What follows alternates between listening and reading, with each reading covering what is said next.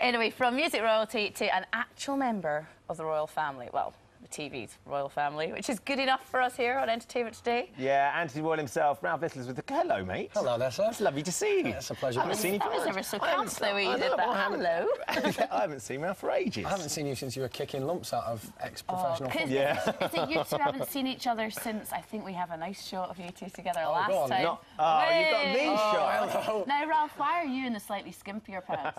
Well, they said it was a bet, and I thought, if you're going to do it properly. So I skimped up my pants a little bit. And See, you had no clean pants left, so you rolled your shorts up. Yeah, that is actually true. And I've got to say, I'm glad you took that off because, I'm quite skinny, but, I'm quite proud of myself. You were putting me to shame in every possible way. Can I just say, look, do you know what a joy it is to sit next to Ben on the sofa every day? I just wish you were dressed like that. Oh, that's just horrendous. It's terrible. My wife thought that was... my wife was thought it was airbrushed.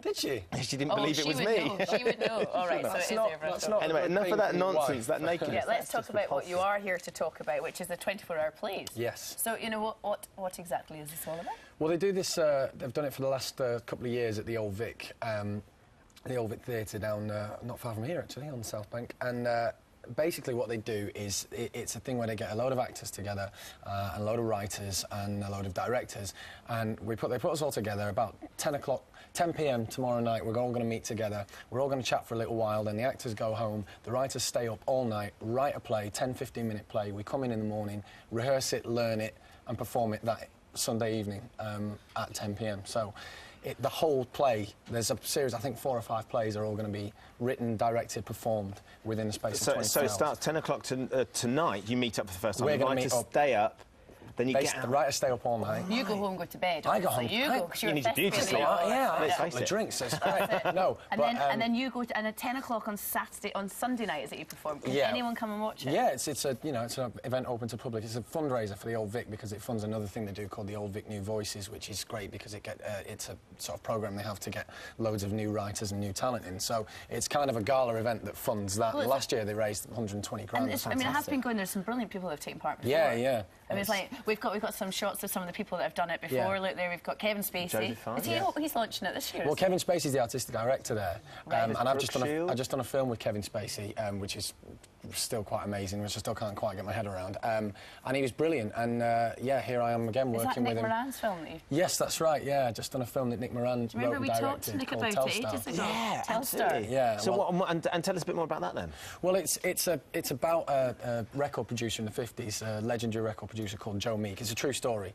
Who was a genius, unfortunately, like a lot of geniuses throughout history, there was that fine line between genius and insanity. Yeah.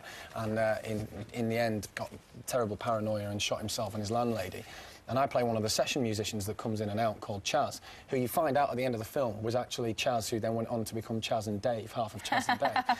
So You've not given away the end of the film, have you? No, that's not what happened. But actually, yeah, I've just given away the whole thing. But Kevin Spacey plays the Joe's financial backer. How was that? Oh, it was amazing. And you look, but do you know what? Kevin's the most. He just comes on and he's just one of the guys, and he just has a bit of a laugh. Is he involved with the 24-hour plays as well? Because the Old Vic is... Well, he's the artist director of the Old Vic, so he's sort of very much involved in everything. So it's just kind of going to be great just to go and kind of work with him again. Yes. Well, look, good luck with the play. And I know that after the 24 hours, you've got the 25th hour party, which is obviously one of the highlights of it. To be honest, the only reason I agreed to go. The party was pretty special. So. Well, look, just to say good luck and kind of hope for the best, we have a survival box. Oh, it's too heavy for my weak arm. For your weak arm, Jenny. Seeing how muscular he is, we'll just... This is a survival kit. Shall I open it now? Yeah, go on, you open that. It'd be pointless if I didn't. And while Ralf takes a peek at his goodie box, we're going to take a quick break. Yeah, still to come this morning. Ray Winston's going to be with us, Daniel Radcliffe, Victoria Beckham and David Tennant. There you go, it's a great lineup. See you in 3 minutes. Right, open it, come on. There's some hemorrhoid cream and...